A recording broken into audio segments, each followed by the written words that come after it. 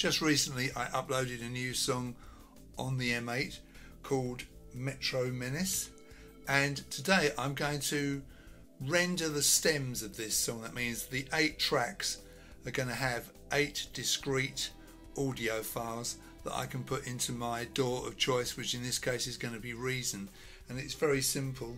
You go to the project page, go to render where my cursor is now, and if I press the edit button, and this brings this new page up, render audio, you can see from top to bottom song row start. That's where you're going to start the rendering from, so from the beginning of the song in this case.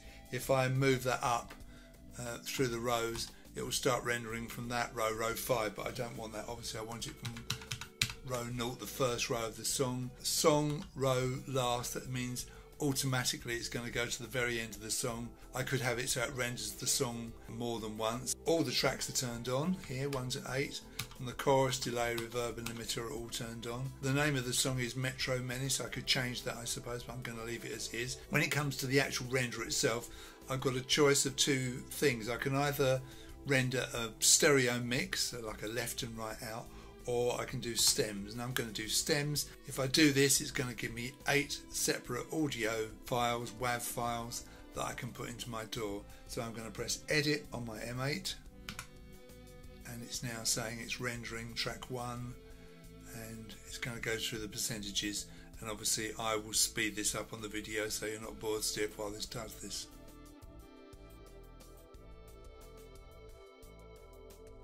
We're coming up to the end of rendering track 8. We could have cancelled that any time all the way through. Here we go, and the render is completed, and you probably noticed the waveforms of the various tracks at the very top. Having rendered the stems, you've then got to turn your M8 off and remove the SD card. So we'll do that now. So you press and hold on the side here, my index finger, press and hold, and it's off. This is very fiddly, getting this card out. Get the edge of it, just catch it, then it pops out like that. And notice, by the way, I won't show you this again, but it's upside down. Just turn it over so the name's on top. It doesn't go in that way, it goes in so you can't see the name, it's underneath. And obviously when you push it in, just push it in and it holds. That's easy. Getting out is quite tricky. Right, then we need this little device, which is the USB adapter which you get with the M8. It's got a little cap. Right, so which way round does this go? Well, this USB adapter has got writing on the top, nothing underneath, like that. So it goes in, obviously in the back here, with the writing showing on top. Okay, so just push it in. Again, use your thumb now. And that's in. You see a little bit of it poking out. And that is done, and then you just push that into your USB either hub or into a USB port on your computer. Okay, so now you've plugged your M8 USB adapter either straight into your computer or via a hub, and it's showing up on the desktop here.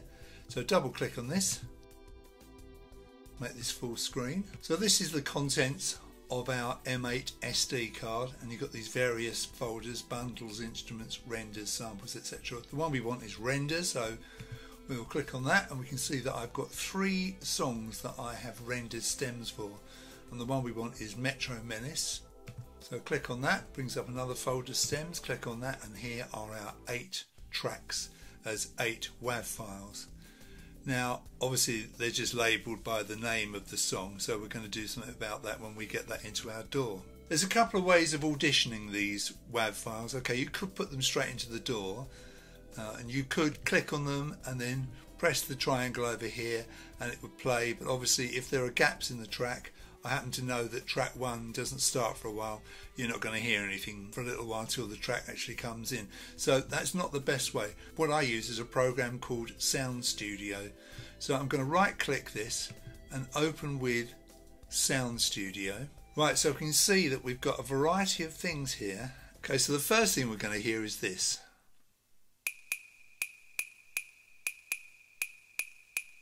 So that is the clave. And you can see that carries on for quite a while until around about 40 seconds, and we're going to get a different sound here.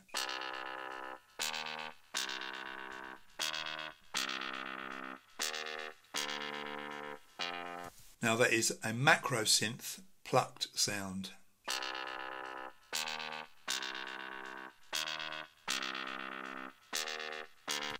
And you might be able to hear that there's a bit of delay on that. Later on in the track we go back to the claves. Interesting to notice on that other sound that is a lot on the left hand side but very little on the right.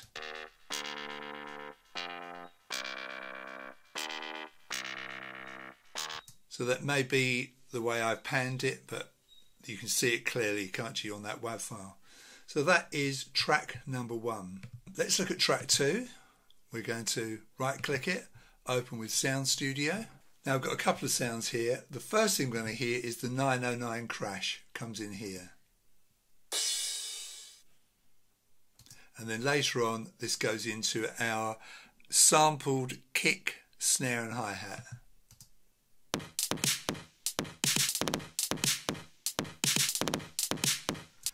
And you can hear clearly that's got the effects on it, it's got the delay on it.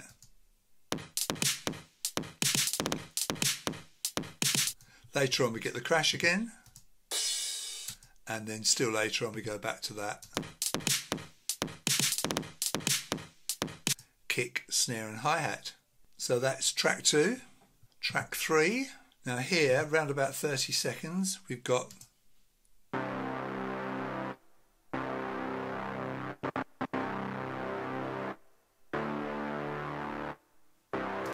that is a hypersynth bass. That lasts for this section here. There's a gap and then it comes in again later.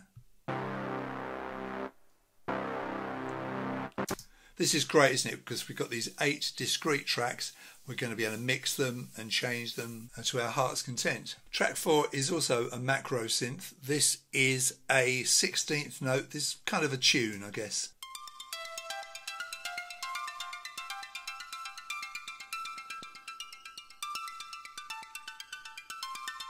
Lovely tinkly sound that I've used a lot of delay on, and you can see that drops out here and comes back in here.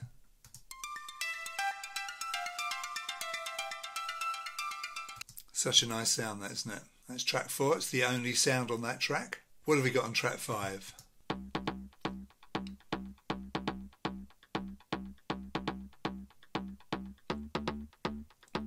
So we've got that lovely sampled bass. It sounds a bit like an old DX7 or DX100 bass. Really, really nice bass, isn't it? Thumping sound there. And that's the only sound on this. You can see it comes in again later. You can hear the delay on it, can't you?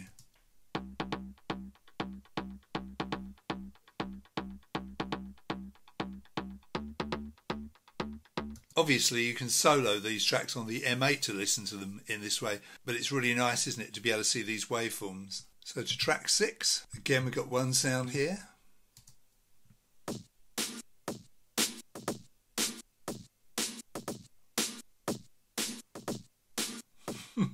That's quite weird, isn't it? That is the chopped up loop kick drum and snare drum, and it's kind of panning in quite a weird way, isn't it?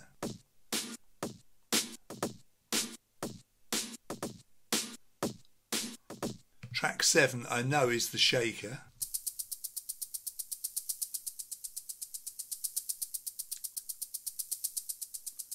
Loads of panning on that. It's done with an LFO. That's the only sound on that track, so that's the shaker. That is a sampled shaker. So track 8, the last one. Couple of sounds on this. The first one is the pad, which eventually does that lovely pitch bend down.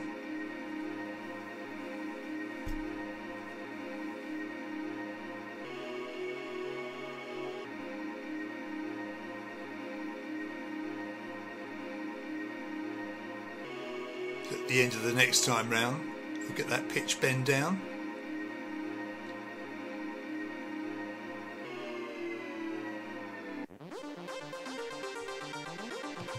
This is probably my favourite sound out of the whole song.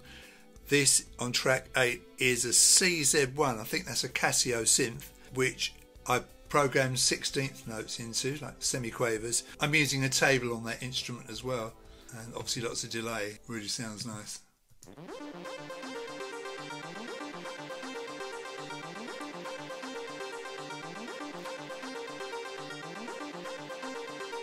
There you can see you've got pretty equal left and right with the volume. Some of the sounds are very heavily in one side of the stereo spectrum.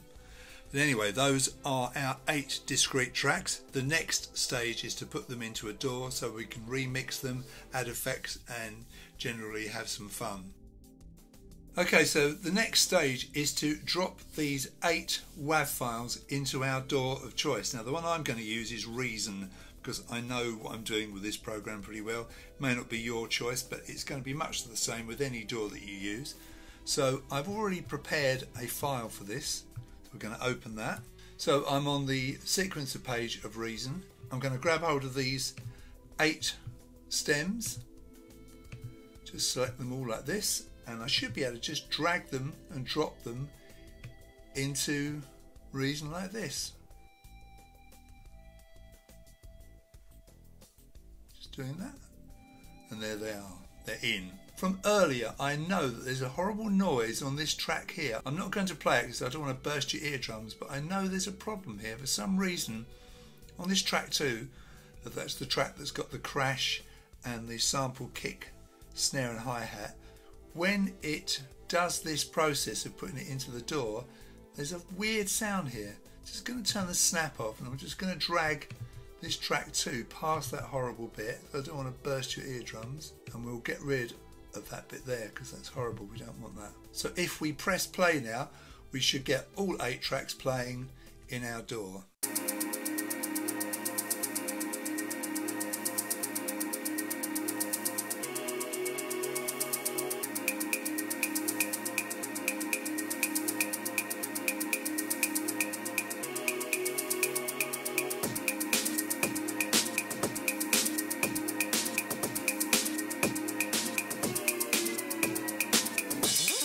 That all seems fine. Right, so what we're going to do now is we're going to label these tracks so that we know what we've got. So I'll speed the video up so I don't bore you to death with it, but I'm going to change the names of all these tracks to show what sounds are in them.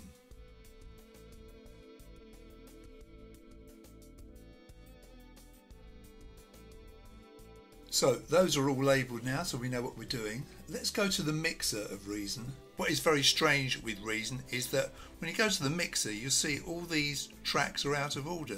So if we look at the mixer and the sequencer at the same time, you can see that what was track 1, the Clade Macrosyn Plucked, is track 2 here. Really annoying, but it's very easy to reorder them. You just drag them to where you want them. So let's just do that. So now these tracks are in the right order.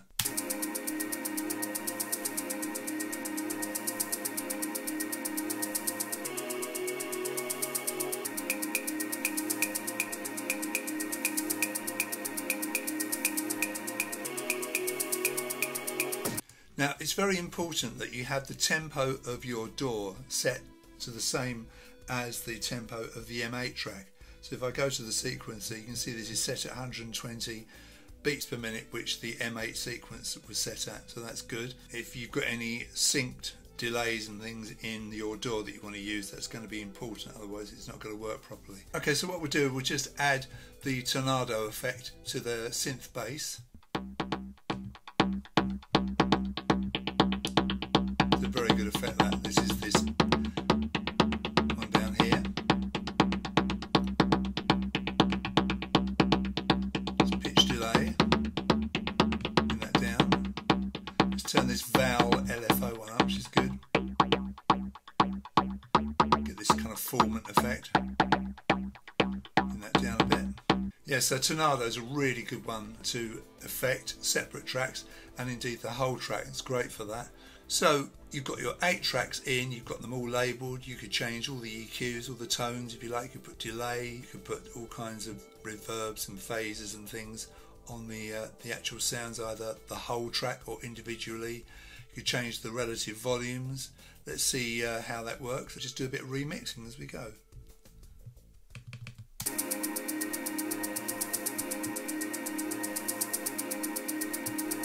And let's shake it down a bit. Play it down a bit.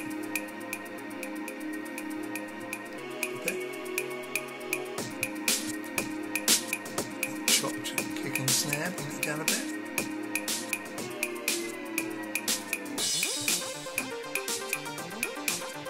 Track 8 is so nice, isn't it? Bring it up or down.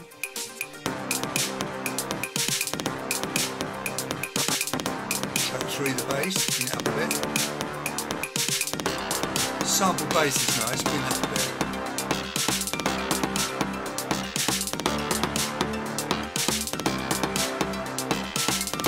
So it's brilliant, so you can completely remix your M8 track and then master it in Reason, and you're good to go. And of course you can use all the effects that you've got in Reason to mess around with. You can either print those to the track or just, you know, use them live if you want to play the thing live. The possibilities are endless, but that is recording a song on the M8 and then rendering the stems, pushing the stems into a DAW, remixing, and you know, it's very satisfying when you do it. Anyway, I hope you found that interesting. Obviously try it in your DAW of choice, whether that's Reason or Logic or FL Studio. Any of those will work fine. One thing you might like to do is to put an effect on the master. If I just show you that in the mixer here, see, I've actually put this Effectrix 2 on the entire master. So that's wired into the entire master, so that should affect everything in the track. And bring the level down here.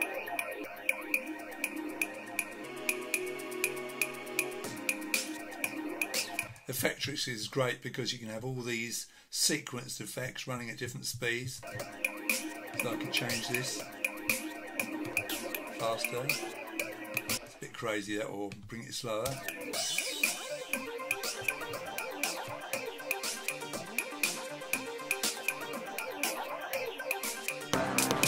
I mean, Effectrix is a video all in itself, but it is really good.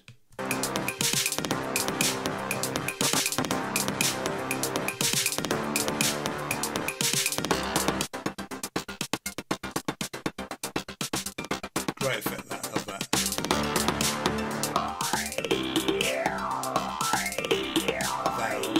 I mean, obviously, if you make it an insert effect, it's much better because you don't have all these different levels to keep turning up.